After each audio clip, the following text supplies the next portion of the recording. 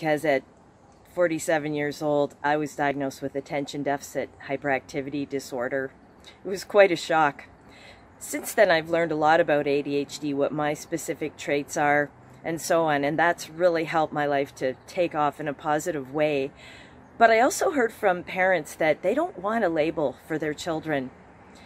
When I was not diagnosed with ADHD, I grew up hearing, "You're so weird," or "You're too sensitive." I don't like labels either, but I would prefer to choose the label ADHD than have others choose labels for me. If you're going to be labeled, why not choose one that works for you? One that informs the way you move through life and helps you to maximize your potential. I'm Zoe Kessler, author of ADHD According to Zoe. Thanks.